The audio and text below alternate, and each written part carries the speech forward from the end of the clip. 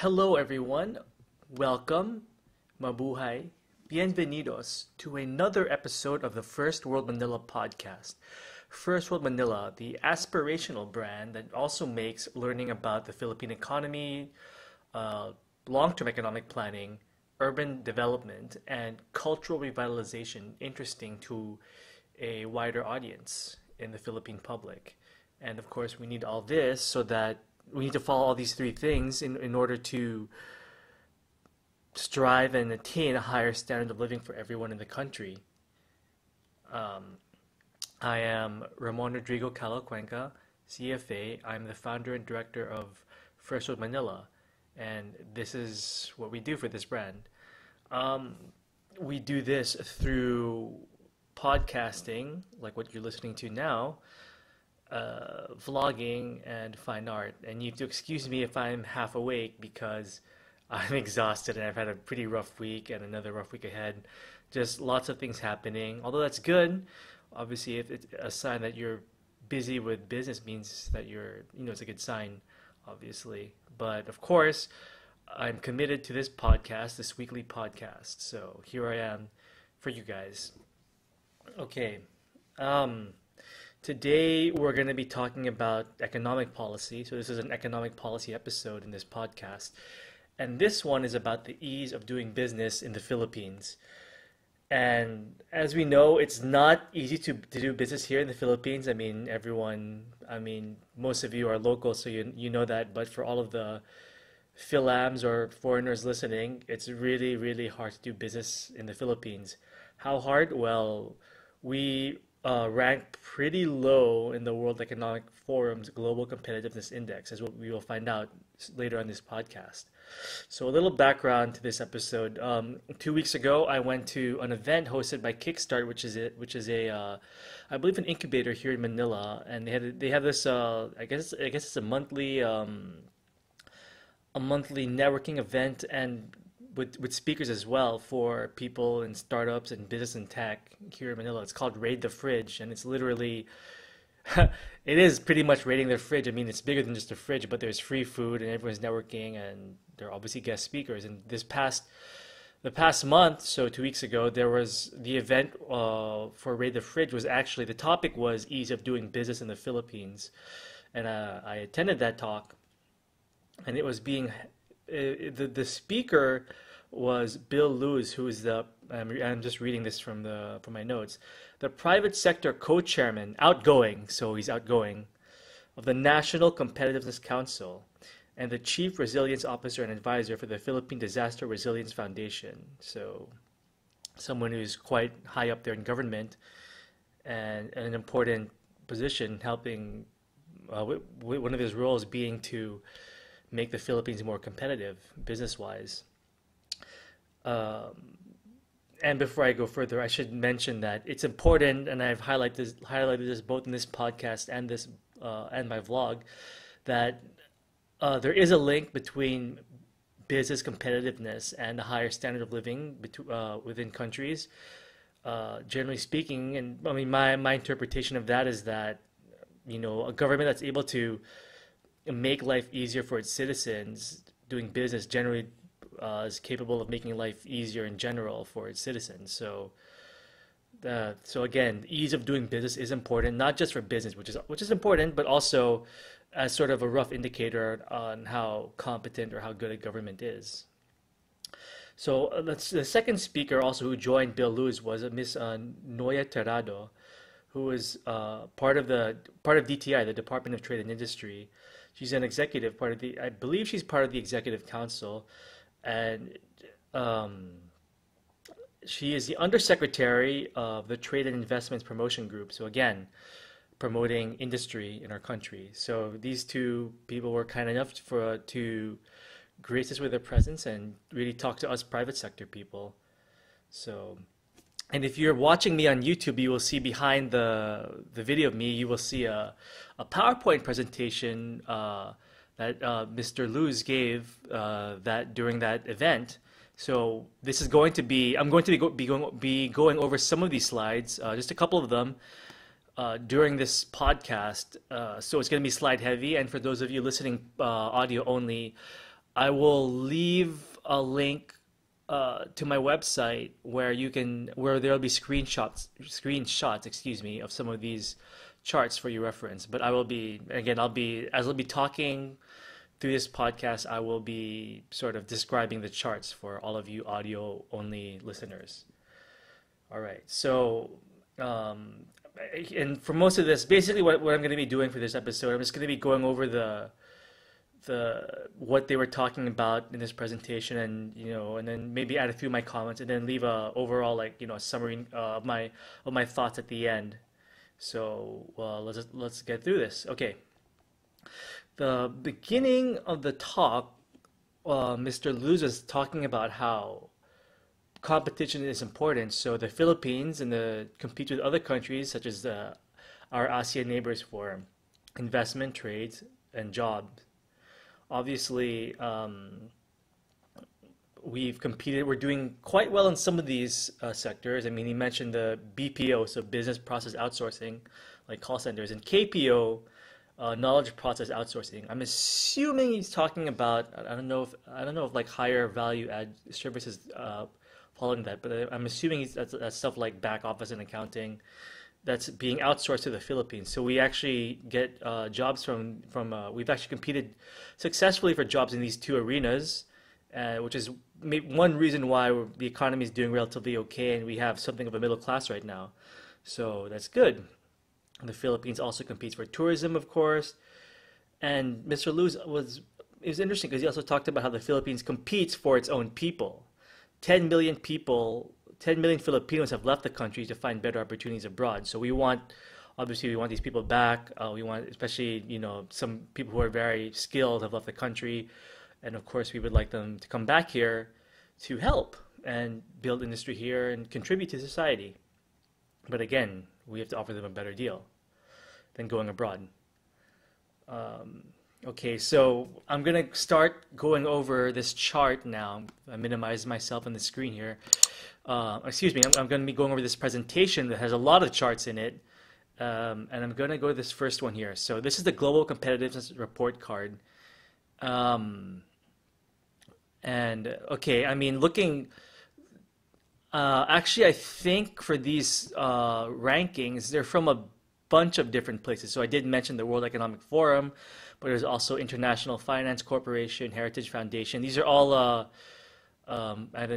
advocacy supranationals that track countries, that measure the performance of different countries around the world. So the big thing that Mr. Luz was talking about was, moving myself here, okay, was a doing business report.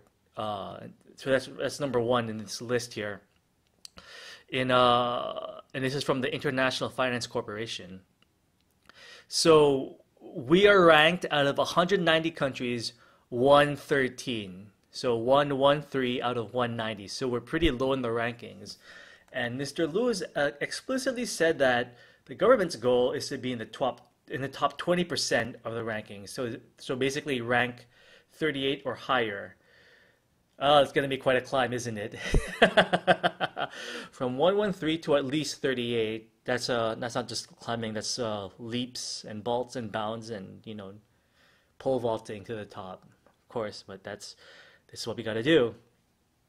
Okay, so in order for the government to get the Philippines up there to the top 20%, so rank 38 or higher from rank 113, Mr. Luz talked about the private sector joining forces with the public sector. So business and government working together to really improve the situation in this country, which is good, and I definitely believe in that. And I think we shouldn't be enemies, we should all be friends, hold hands and sing kumbaya, but no, seriously, if we're not antagonistic, if government and business are not antagonistic towards each other, and we all strive for the same goals, I really believe that's a way to really improve our standard of living in this country. I've talked about Japan numerous times in this podcast, and that's almost a textbook example of how government has worked with business, even with big business, to bring up the economy and the standard of living. So that's what we want. Um, and I want to talk more about that maybe towards the end of the podcast and what the problems are with that. Um, okay. Uh, Bill Luz did mention that we were actually doing okay in this respect, but then we started dropping the rankings. So in the past years, we were actually doing okay, and then we dropped. So this is another chart here, and for those of you who are listening audio only, I will describe it. Let me just move myself. Okay, all right, here we go. Um, what's up with my mouse? It's acting really weird right now. I wonder if it's a chart, but anyways. Um, So from 2011, we were actually moving up. We actually hit a peak for for our ranking in ease of doing business. So um, here we were at 148 in 2011. Moving up, we actually made it. We actually hit an all-time high of 95 in 2015. So that was our peak over what's this, an 8-year period. But yeah, but after that we dropped. So from 95 we went to 103, then 99, then 113. So there was almost a plunge in 2018. Not good. So over a 5-year, well, no, excuse me, I guess 8-year period. Yeah, 8-year period. We actually did quite well, but then dropped. I mean, not as bad as in 2011. So I mean, you have to give the government props. They did, you know, there was noticeable improvement, but again, we've dropped, and hopefully, and as I've repeated previously in this podcast, it can't be up 1 year down the next, like one step forward, one step back. Like even if maybe, you know, as long as you're moving forward secularly, meaning like 2 steps forward, one step back, 2 steps forward, one step back. So net we're one step forward. That's what we want at least, and we know, and you know, it's very hard to, of course, to have a country move up so quickly, pull vault up the rankings, but we can aspire, can't we? Okay. He also mentioned, Mr. Luz also mentioned, and we're going to scroll down to another chart here. We're pretty low in compared to our ASEAN peers. So if you've noticed, in the region, Singapore, maybe unsurprisingly, is number one in terms of ease of doing business. And again, they're actually ranked number two as of 2018. We are ranked 113. Indonesia's at 72, Vietnam's at 68, Brunei's at 56, Thailand's at 26, Malaysia's at 24.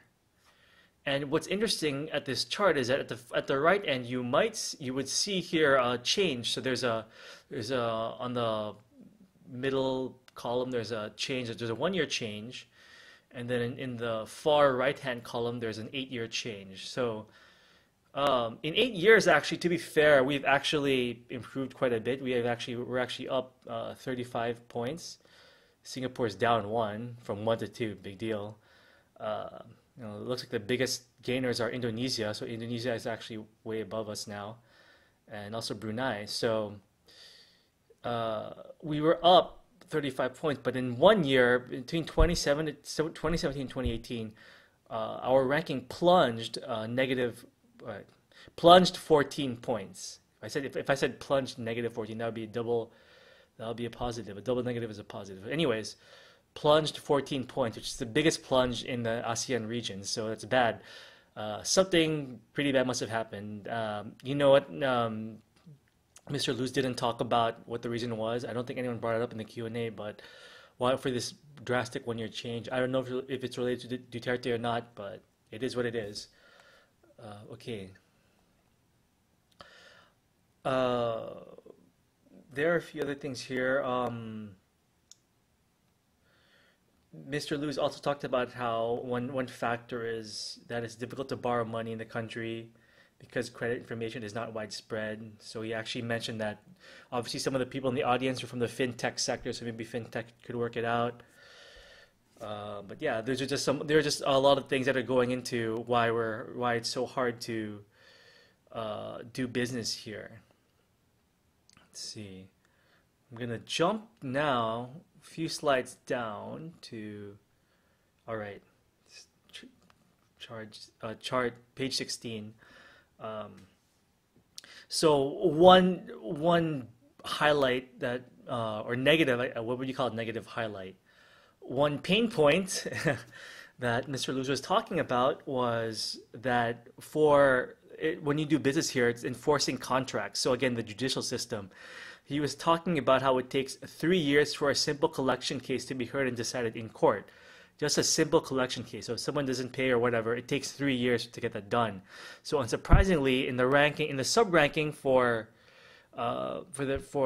enforcing contracts when doing business, we are ranked 149. So that's really low. Um, Indonesia's at 145, Vietnam's at 66, Thailand's at 34, Singapore's number two. So again, uh, the judicial system is again inefficient. So, and I've talked about the judicial system several times in this podcast, and it's clearly a recurring theme that something that has to be reformed. Dissolving a company also takes a lot of time here, and so yeah, so there are all these sort of things that feed into the overall ranking of why it's so hard to do business in the Philippines. So it looks like the courts have a there's a big problem with the courts, and we'll get to that in how to fix it. We'll get to that a bit later in this podcast. Okay, going forward, I'm going to scroll down to chart 20. Okay, so GDP per capita. So this is a chart from 1994 to 2016. So what's that? A 12-year chart. Um, Excuse me, 12 years. I mean 20. I mean 22 years. And we've actually grown. I mean, we've actually moved up GDP per capita, which is good. I'm assuming this chart is adjusted for inflation.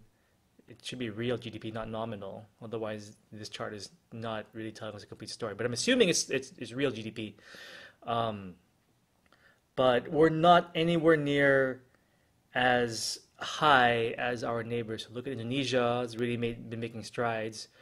Thailand, obviously. Uh, Myanmar, that's interesting. So it's quite interesting. And even though some of the people who are ranked lower than us in terms of GDP per capita, I mean Vietnam maybe right now is lower than us in GDP per capita ranking, but I mean if you saw those other rankings like ease of doing business, it's generally easier to do it in Vietnam than it is in the Philippines. So that's another, they might overtake us soon. Who knows? All right. I'm going to move now to chart. The next chart is this chart: foreign direct investment, net inflows, current US dollars. So this is adjusted for inflation. Okay. Okay. Oh, before I continue, it says here on the previous chart with the GDP per capita, it says current US dollars. So yeah, it is adjusted for inflation. So that's real GDP. So yeah, it's a sobering picture. Anyways, back to foreign direct investments, current US dollars. Um, uh, FDI has moved up. So just to take a step back, foreign direct investment, you might hear this in the business press all the time. It's an important number. Obviously, this is foreign investment into the country, but there are basically two kinds of foreign investment into a country. There's FDI, so foreign direct investment. There's also portfolio inflows. So portfolio inflows is like investing in financial markets. So if you're a foreigner, you invest in like the Philippine stock market, or you buy Philippine bonds, for example. That's portfolio inflows or portfolio investments. Foreign direct investment is actually like putting up a factory here, for example. So that's like a hard asset. So that's really important because theoretically, businesses that are put up here by foreigners generate more jobs and also provide a more competitive atmosphere for the country, and hence more competition and a higher standard of living because of competition among different local and foreign businesses. So FDI is super important. So to the government's credit, in the 2011 to 2016, I wonder what 2017 and 2018 is, but like it's actually moved up. So there has been quite a run, at least up to 2016. So it's commendable. Uh, um, but again, looking at the following chart, this is a chart comparing the Philippines against ASEAN. We're still quite low. I mean, we're ridiculously low. In fact, we were like the lowest performing from 2011, 2012, 2013 in terms of excuse me, absolute, excuse me, absolute foreign direct investment. But there was a significant increase 2014, 2015, and 2016. There was a higher level investment, but it's still quite low compared to like obviously Singapore was way above everyone else, but then even and then Myanmar is higher than us. But yeah, and again, one data point, even though we're doing okay in 2016, one data point does not make a trend. So something we have to watch out for. So FDI is very important. Uh, Mr. Lewis also mentioned that higher ranking countries are generally more, so excuse me, higher ranking countries countries that rank higher in competitiveness generally do better in foreign direct investment. So yeah, something we need to work on. All right, next chart, chart 26. All right, unemployment rate. We are actually, it's crazy that for the most of this chart, so from 2011 to 2016, we've had the highest level of unemployment compared to some of our neighbors. So Indonesia, Malaysia, Singapore, and Thailand hovering at 7%, but it's come down. So it's come down, but we're still high. It's down to like, I guess that's below 6% in 2016 on par with Indonesia, but we're still higher in unemployment versus Myanmar, Singapore, and Thailand. Wow, Thailand has like 1% unemployment rate. That's pretty insane. Okay. Poverty is the next chart we're gonna go over. Um, okay. Poverty incidence in percentage. So, oh, this is not a good picture. We are quite high in well, okay, to be fair, um, this isn't all same year data. I mean, this data is for Philippines in 2015, but like Malaysia in 2008, so that's not really applicable. But let's just look at the 2015 numbers and 2016 numbers. So Indonesia 2016 is at 11%. Thailand in 2015 is at 7%, right? But us, the Philippines in 2015 was 22% poverty incidence. So not a good, not a good way to go. So all in all, what these charts are showing us is that there's been some improvement, but we are still not in the clear, and we've obviously, I think Indonesia's generally overtaken us. So there has been progress, but it's been slow, and I think this past year with the drop in the ease of doing business ranking is not a good sign. So what is it about us? Why are we struggling? I'll get to that at the end of this podcast again. Okay. So wrapping up like this presentation of charts, Mr. Lewis talked about how he wants um, the um, the private sector to help government make it easier to start a business. Ideally, like in 3 days or 3 steps to start a business in the Philippines. That's the challenge. What they want is e-government. So instead of going and lining up and going through all the traffic just to get permits for this and that to start up your business, you can just do it online. That's one specific thing that Mr. Luz wanted to work with the private sector on. So hopefully these aspiring tech entrepreneurs can help with that. Um, so we'll see. Um, there has to be, of course, stability and predictability in the rules. And Mr. Lewis did concede that there's no magic bullet. Excuse me, no magic bullet. There's not just one problem. There's like a whole bunch of things you have to fix. And it's always the bar always rises in terms of competition. So like because every country is competing for trade, jobs, tourism. Everyone wants to keep getting better and better. So that's something that we as a country need to work on. So what the and another thing too, what he did mention that was interesting was that assuming that there are less people having to go to government to get this or that permits, and it can all be done online, that means theoretically fewer cars on the road, and theoretically at least slightly less traffic. So that could help. um, okay. You talked about design sprints. I'm not familiar with this term, but what I gather from it is that uh, my understanding is that the government wants to work with some of the tech startups here, and really focus on creating these websites or these e-portals or whatever, and like really grinding it out like in a really short amount of time. That's my interpretation of what the design sprint is, but you can check it out for yourself. But that's basically what Mr. Luz's push was for the audience in this talk. So I want to talk a bit about the Q&A. So actually, Undersecretary Tirado actually joined Mr. Luz in the Q&A session. Um, One thing that someone brought up was that, I mean, how can we be sure? And this is obviously like the elephant in the room, right?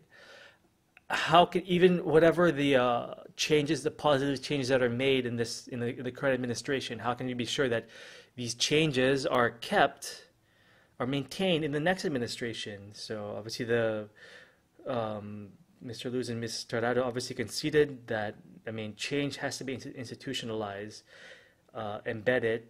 Um, the easiest way, I think this was Mr. Luz talking, the easiest way to institutionalize change is to have it done by law. But you can't wait for Congress. I mean, he was being very realistic. You can't wait for Congress to pass these laws. I mean, that might, that could be stuck forever in limbo. So create the system already. And I think what he was alluding to was, again, technological change. I think that's actually smart because, I mean, to Mr. Luz's credit, uh, politics hampers a lot of things.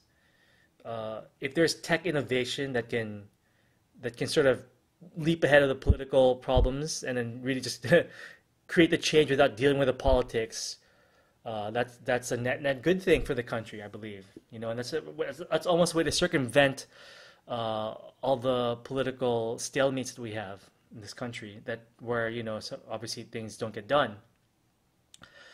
Uh, Someone did bring up the fact that someone in the audience talked about how there's a human element to the bottlenecks in this process of doing business in the Philippines. One example given was that if say like you need to register your business, and like there's one guy who's in charge of it, and he just goes on leave for like whatever reason, like vacation or state visit, like everything stops for that day. Yeah, that's an obvious one. And what I thought was interesting was that in this gentleman's experience, filing or registering with the SEC, the Security Exchange Commission, when you use the word platform, the SEC thinks you're a media company, and the government, maybe some people in the government think that you have the intent to break the law. So it seemed to him like there's already a level of mistrust between government and business. So this is a very big problem which we have to fix. So why can't we trust each other? Why can't we give each other hugs? So yeah, that has to change. But I think it's a good step forward that these two representatives of government were reaching out to the private sector. I think it's a great step forward, and I think people kind of know what some of the first steps are to really fix things here. So it's good. Um, Mr. Rado also said that there's no the answer for like change. You can't change a culture overnight, and again, culture. So again, this is what I'm going to be talking about at the end. It takes time. So it takes time to do things like that, and but then then she mentioned maybe there should be an evangelist for this kind of change and advocacy. Raising my hand. That's what I want to do. That's me. First World Manila. Okay. Um, so yeah. Torrado also mentioned that if they meet their targets, so if these government employees meet their targets, they get a bonus. So that's good. That's good that there's more financial incentives for government employees to perform. That's a positive. So I think everyone knows like what has to be done more or less. So for the design sprint, there is more detail given about the design sprint. They have the funding to do this apparently. One thing I think there are three steps that Mr. Luz and Ms. Torrado mentioned for the design sprint. The first is a knowledge database, like i.e. Wikipedia. So that makes sense. Organizing information, that's always helpful. Um, you know, one form, one portal. So I guess that's number two. So that's a centralization of everything. Okay, yeah, idiot proof. Number three, end-to-end process. No human intervention. So you can do it on your own. You don't need to, again, don't need to go line up and go see all these agencies and go through the traffic to set up a business. So I think, the gold standard is New Zealand and Singapore, which are ranked number one, number two, respectively, in terms of ease of doing business. So um, Mr. Lewis, I think it was Mr. Lewis mentioned that there is for the SEC to maybe be updated in terms of its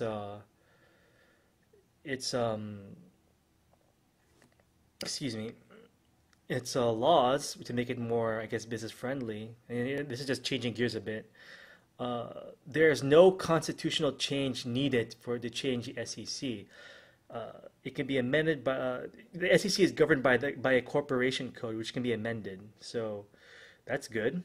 But again, it still has to go through Congress. But there's no constitutional change needed for that. There could be a few things that can be amended in the corporation code, like he talked about removing a minimum capitalization requirement, or tack it on after registration. I'm not sure what he meant by that. Again, why all this notarization and bank certification requirement? Again, all this red tape when you register for a business. It's ridiculous. But it's hard because, I mean, he did mention the political side of it, which is that if you do this corporation code change in the SEC, people will lose jobs. But of course, the upside is theoretically that there are more businesses who can hire these people who lose jobs. But that's very difficult to tell people that. So yeah. So yeah, that's it more or less for for the presentation on ease of doing business and the Q&A session. I just want to give some comments, my overall comments and thoughts. These are a lot of good initiatives, so I really commend Mr. Lewis and Undersecretary Tarada for really reaching out to the private sector and making it explicit that, hey, we need to work together to change these things. And we realized that a lot of things need to be changed, and if we work together, we can fix these things. So I think it's great. I think it's great that they're reaching out. I'm very happy this conversation is happening. And that's why I'm sharing it to you, my dear podcast listeners. Again, the elephant in the room, and again, I want to talk about this now, is culture. Will the change be institutionalized without cultural change? Cultural change takes a long time. And I've kind of hinted at it throughout this particular podcast, like the judiciary, SEC. There has to be cultural change where you put the country, the nation, over your own self-interest. So, and as many of my long-term listeners know, like that is part of my job here at Fresh Manila, is to use aspiration and branding to create a stronger national identity, which is why I do so many episodes on culture and identity, that is inspirational for people. People can aspire to, that'll overcome self-interest. And I want to just be fair here. It's not just people in the government with their self-interest. It's everyone's society. So, we can't just keep pointing our fingers at the government. Everyone has to change for the better and lead each other by example. It's not like, for example, like maybe some of you are pretty well off and just want to leave this country and not come back. I mean, don't you think maybe that's part of the problem? Like, you also have to love this country too and be able to put the betterment of it beyond your own self-interest. Even if you're in the private sector and you're not in government. And I know that's hard, but try and be smart about it. And of course, maybe you want to go abroad temporarily just to learn skills and then come back and do something good for the country. But please realize that you are also in this fight, and all of us need to come together to really, really fix the problems here. And I think Bill Luz is right in that the public and private sector have to join hands in this. Yeah, so that's it for today's episode. Speaking of culture, a little Spanish-Tagalog lesson. So I want to talk about articles now. Articles, obviously, ang in Tagalog. So ang aso or ang bahay. There's that ang is an article. It's like I'm not sure what the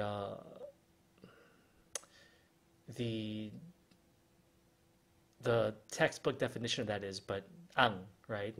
What's interesting in Spanish is that the article has gender, so there's a gender in the articles. So like there's el for masculine, like a noun in Spanish has a gender, so it's either masculine or feminine. In Tagalog, we don't have gender for our nouns, like ang aso, ang pusa, ang bahay, ang kotse, right?